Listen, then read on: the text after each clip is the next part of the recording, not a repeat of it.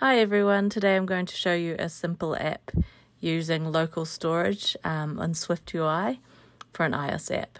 So I'm going to create like a little to-do or task list app where you can enter in a task and then you can either choose to delete it or update the task.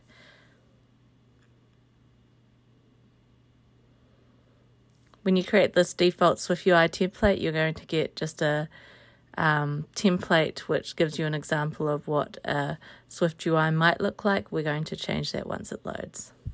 You also get a nice preview there that responds as you make changes. We want an H stack because we're going to want to have a text input, so a text field alongside a button which will be used to add the text or add the task to a list, and then we'll display that list.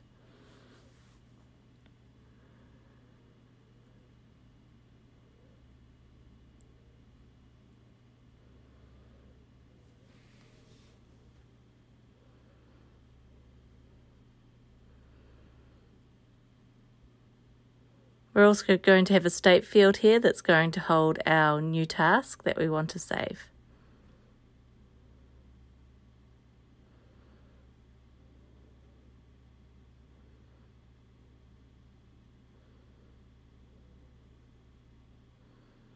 And I'll reference that from our text field so that the task is displayed on screen. Add your task will be the placeholder text. You can see that on screen now in the center. I'm going to add a button.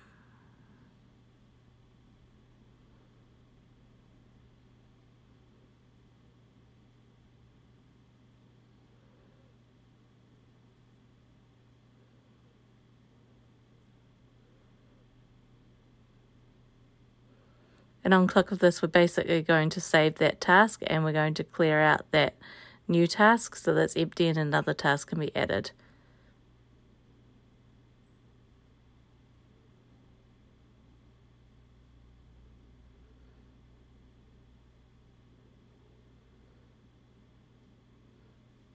We're only going to do that if the new task is not empty.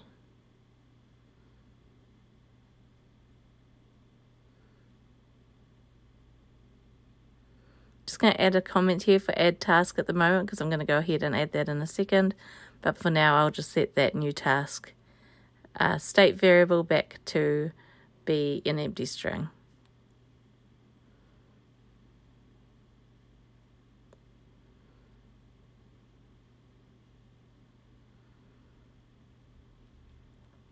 I also need to show how my button's going to look, so I'm just going to add a text here and put the text add. You can see my button shows there. Typing in a task, and if I click add it disappears, but it isn't persisted anywhere because I have not yet implemented the logic to save it in local storage.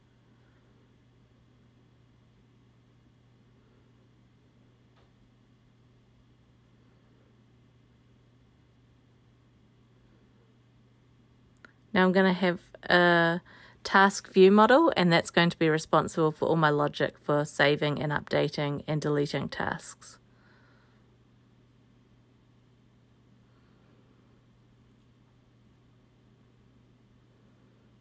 I'm going to create this new class task view model. It's going to be an observable object. What that means is basically it can be that state variable in the content view, and this published keyword basically indicates that if there are any changes to this tasks list here, it will update the content view that is has the task view model as a state variable.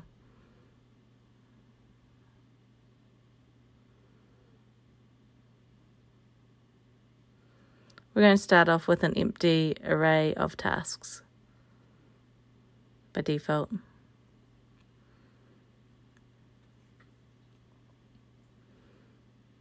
The first function I'm going to add inside this task view model is the ability to add a task. So to do that, I'm going to want to take in some task as a string And I'm just going to go ahead and add that to the array of tasks.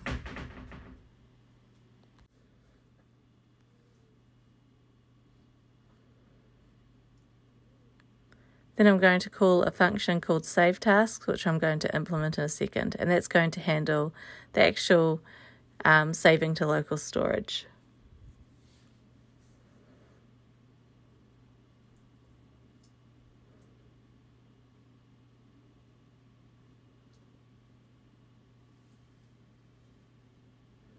So I'm going to use the defaults standard, and I'm going to set.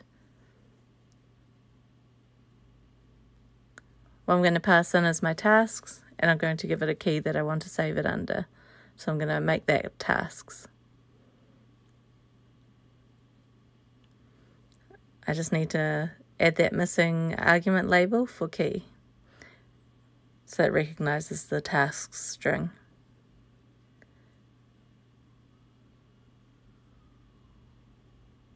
Heading back over here, I can now go ahead and update this add task code to actually call the view model add task.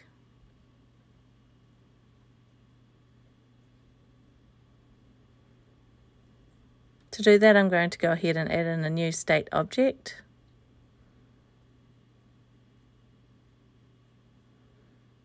And I'm going to have my view model set here.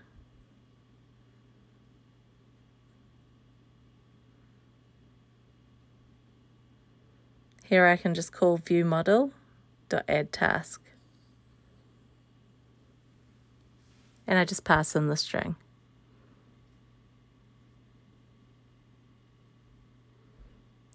I'm showing you it now, and it would add it and save it. You obviously can't see that it's saved at the present because I don't have a list, so the next step will be adding in a list so that it is able to be displayed.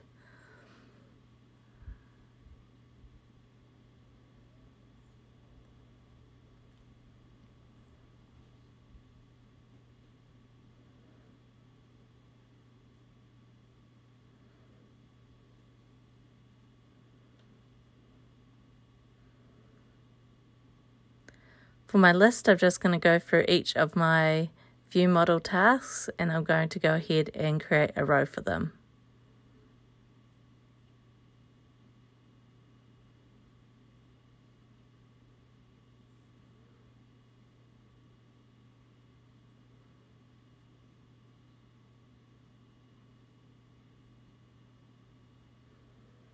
I'm just going to make that a simple text.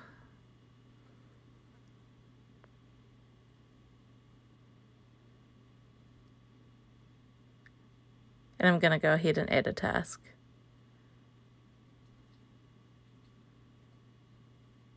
You can see that's reflected.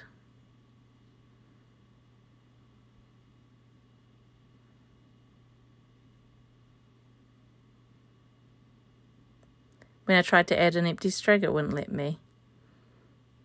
Another thing you could do is add a little error message if that happened, so that the user was aware that they can't add an empty string. I just wanted to show you that it's not actually loading the task at present. So you notice when I edited that content view, the task disappeared. So we need to add a function to load the tasks.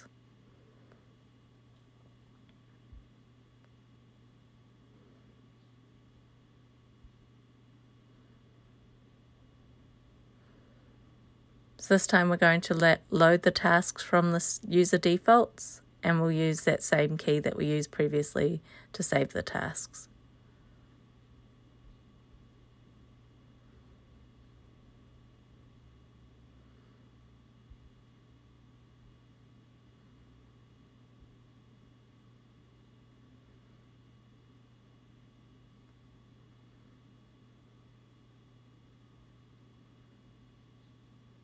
Then we can set this task to be the save task that we've loaded from user defaults.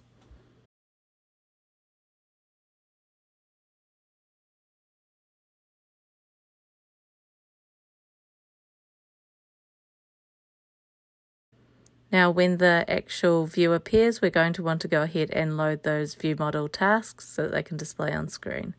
You can see they're displaying on screen now.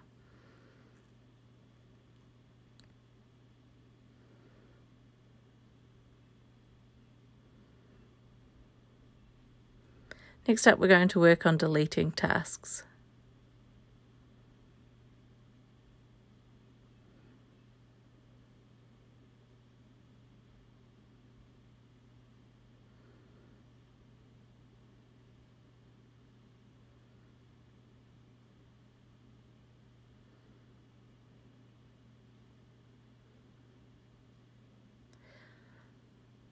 So for this, we're just going to call this delete task, and we'll just pass in an index set, and then we will remove at that offset. Then we're going to go ahead and save those tasks so that the change is persisted. So on my row, I'm going to add an onDelete operation, and it will call the viewModel.delete task.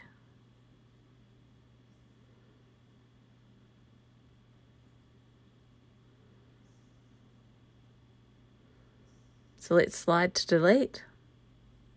You can see that I've now deleted one of my rows, and I'm going to make an edit to show that it won't come back when I make a change and the tasks are reloaded, and you can see that it isn't reloaded because it's been deleted and persisted. And I'm just showing you adding more. I'm going to quickly open up the real device just to show you, well, the simulator, to show you on a simulator as opposed to the preview. I just want to show you that it functions the same way. Generally, most of your testing can actually be carried out in the preview now, and it's quite effective. So what I did was I added a task in the simulator, and then I closed the app, and when I reopen it, you can see that high is persisted here. I can delete, and I can add more tasks as well.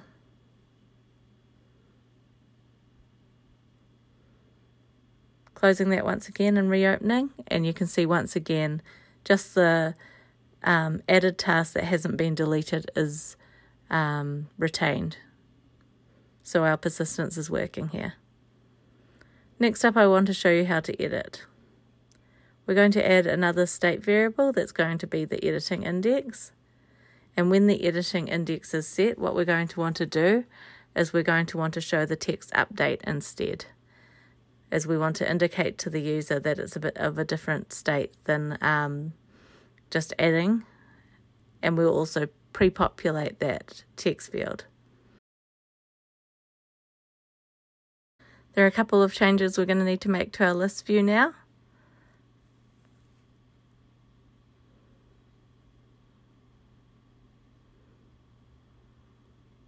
And that's just to allow us to get the actual index that we're on when we are editing. We're also going to want to add a spacer and a button.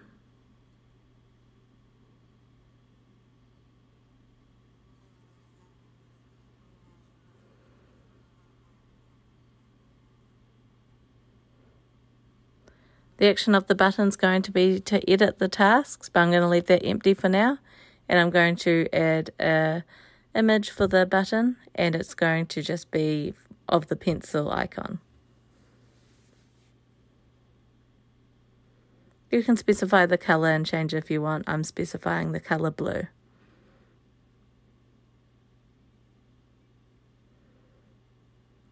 Because it's now vertically stacked, I want to actually make it horizontally stacked so it looks like a row.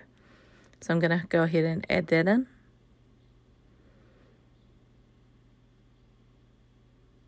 And you can see that looks much more like you'd expect a typical UI to look. Now I'm going to have to go ahead and implement the editing. So what I'm going to do is I am setting the new task to be the task, and that updates the text field.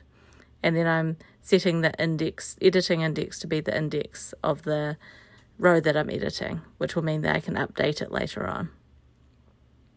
So you can see that currently when I update, it just adds a new one, and that's because I haven't updated my action for my add or update button. So I'm going to go ahead and update that logic now.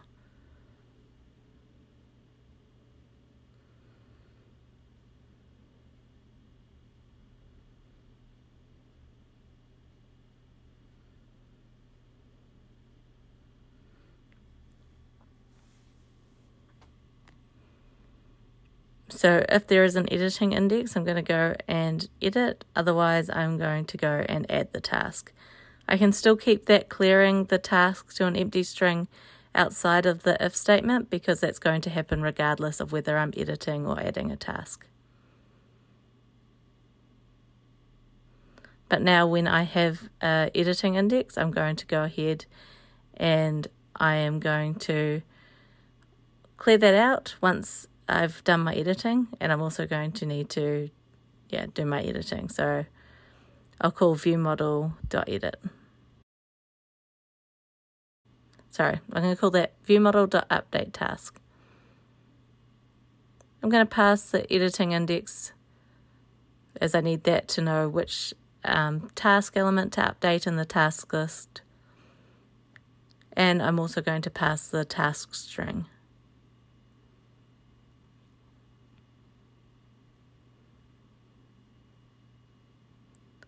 I don't currently have that function available inside my task view model, so I'm going to go ahead and add my update task function now.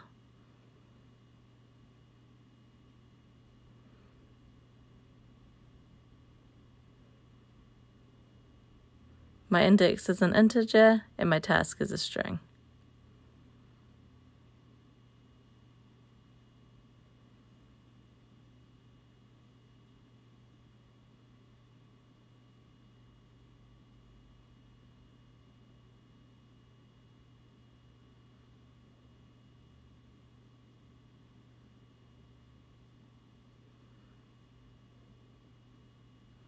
Just going to make sure that my task contains the index, so I don't have any issues there. And then I'm going to go ahead and do the update. So I've set that index of the task to be the new task string. And I'm having a few little errors here.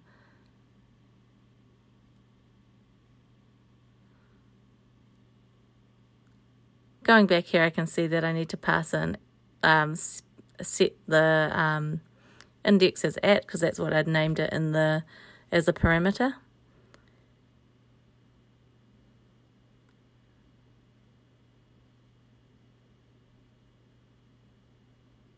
And here I'd actually called it index and was using editing index. So I had a little bit of an issue there, and I also needed to update this to task, because that was what I called the parameter. Sometimes live coding doesn't go well. Cool, so now I can see all my list items again, and I can go ahead and edit them. And when I update, it should update, and you can see it's updated inside that list. I could do the same with another one, and it should also update that. If I head on over to this, I can update here just to show it's persisted. You can see those tasks are still there, so it is persisted. I hope you've enjoyed this tutorial today. If you have, please like and subscribe for more content. All my code will be available on GitHub.